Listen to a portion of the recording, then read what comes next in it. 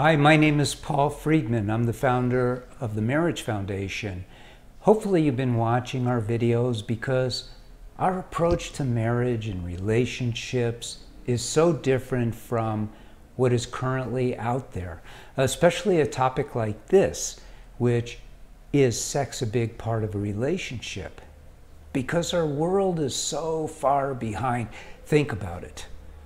We go to school and we take all kinds of subjects that are, some are interesting, like history, to me anyway.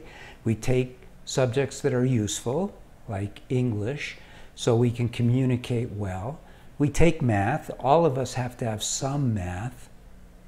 But where are the how to live classes? Where do we learn about right behavior and why right behavior is right behavior? Where do we learn about ourselves as either a man or as a woman? Because biologically we're very different, and so psychophysiologically, which means how the body affects the mind, makes us behave very differently in similar situations compared to the other gender. We don't learn these things. In fact, if anything, there's a lot of bad information out there. For instance, we don't learn anything about marriage that is good, that is useful. We have an over 50% divorce rate. So you're in a relationship or you're already married, and what are some of the things that were the guiding principles? Well, we're not going to have sex until the third date.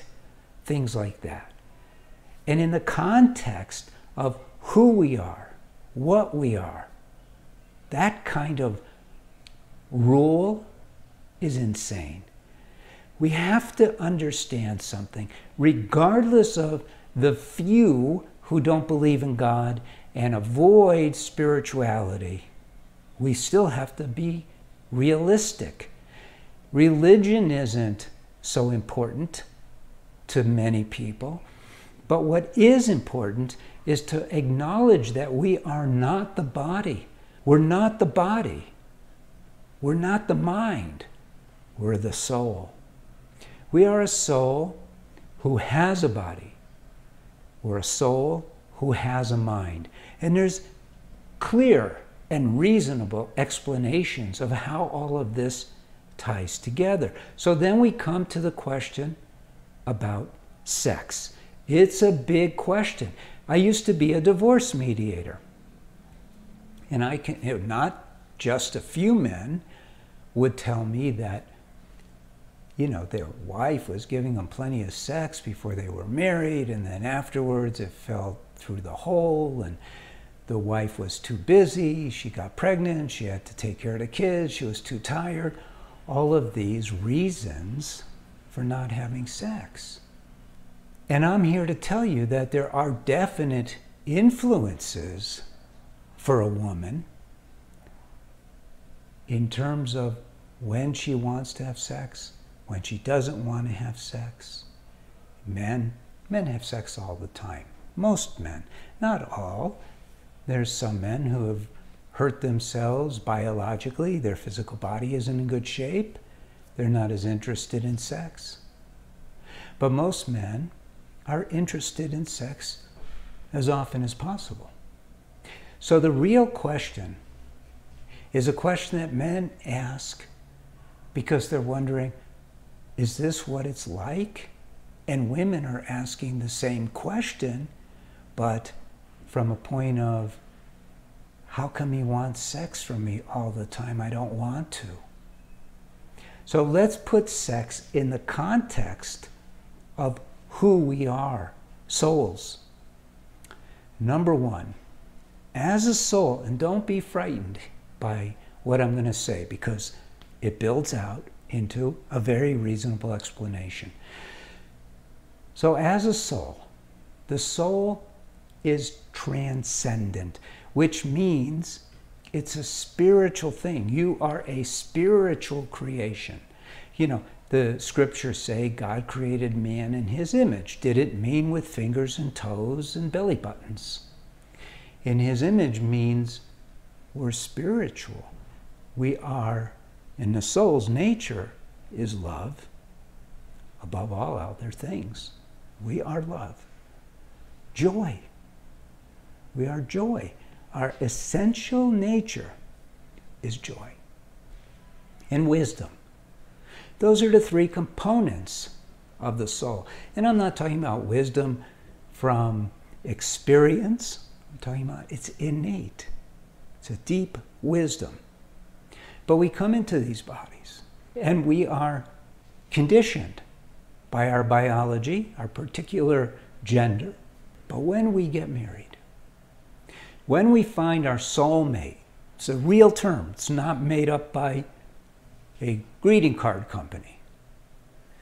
When we have connected with our soulmate, then sex is no longer recreational.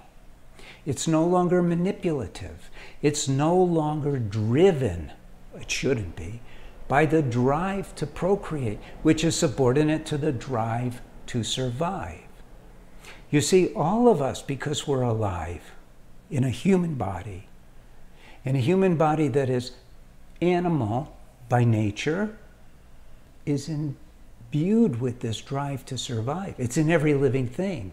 And just subordinate to that fight or flight is the need that a body has to procreate. So there will be more. Again, for the purpose of survival. But we are transcendent.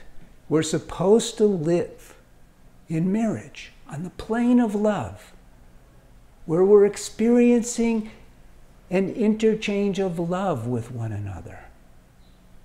That's how it's supposed to be. We're supposed to strive for that. We're supposed to make that happen. It's not something that just comes natural. We have free will. So we're supposed to make that happen. When we do, when we transcend the component of have to have it so we could have more of us, which is very subconscious, or we're going to use it for recreation because it's the greatest recreation there is. No. We're supposed to experience love first. Get that connection going.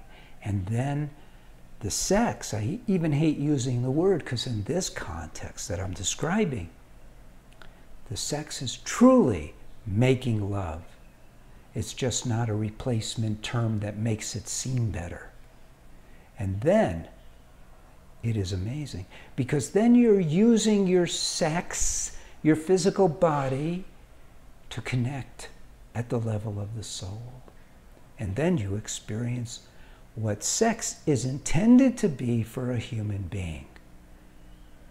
Sure, you could say, well, recreational sex, why isn't that intended? Well, you can. It's okay. But the experience of making love on that higher plane dwarfs that experience of recreation. So if you're thinking recreational sex is like amazing, it's great, it's only because you haven't experienced the other. So rather than directly go, oh, we're not going to have sex anymore, or Paul Friedman from the Marriage Foundation said we should only have sex if we're making love. No, you still have to, if you're the wife, you have to take care of your husband's needs. But you start moving in the right direction, learning how to experience that connection. And then is sex a big part of a relationship? In a really healthy marriage, it's a teeny tiny part. But making love is a huge part.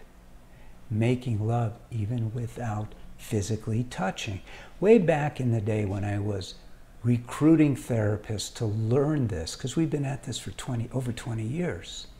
I was meeting with some of the best therapists in San Diego, and one guy, I liked him. He was a nice guy. He was a Christian psychologist. Unfortunately, you put psychologist attached to Christian or Jewish or anyone else, it kind of ruins the day. And I was describing to him how intimacy can be experienced without touching. He flipped out because the mind, his mind, was telling him, but I want my sex. You see? So it's a very tricky thing.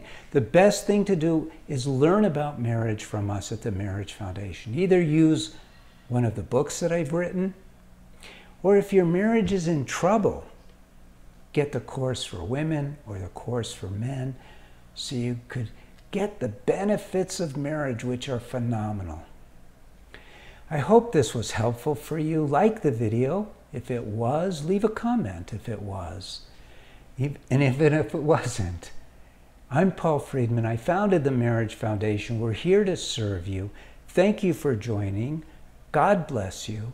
And I hope we see you again. Be sure to subscribe to the channel so you don't miss out. God bless and take care.